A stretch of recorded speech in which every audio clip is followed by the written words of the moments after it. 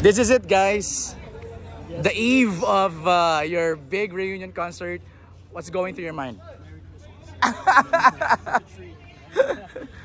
Ano nasa isip niyo, Mark? Ano? Game na. Game na. Ilang buwan pinaghirapan. Bukas party mo. Right. Nathan? Ready na. Ready na. Bamboo? No, like Mark said, I mean, we prepared. It's pretty much ready. We're gonna be. It's a celebration. Looking forward to seeing everyone show up here tomorrow night. So yeah. Correct.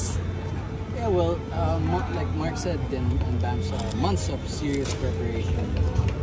But tomorrow is just gonna be. We're just gonna have fun. Pag nakikita nyo na ngayon na inaayos na yung upuan, ganito kalaki yung space na pagpe-performan ninyo, may konting ano ba, wow, na-overwhelm? What I'll say is this. I think we've all been through this, we've seen this before. Okay. What makes this whole thing different is the four of us on stage. That's the truth, right?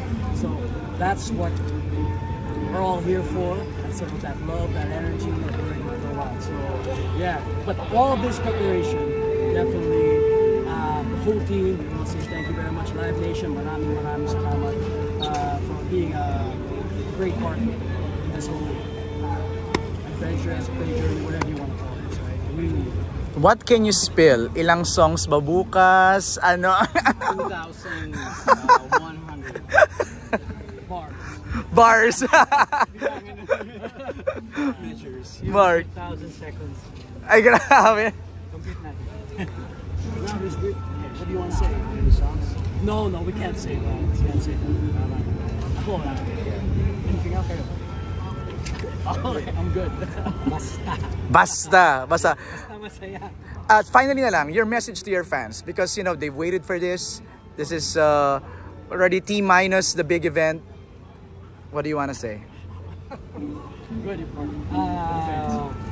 Thank you very much. Excited kami makita kayo lahat bukas.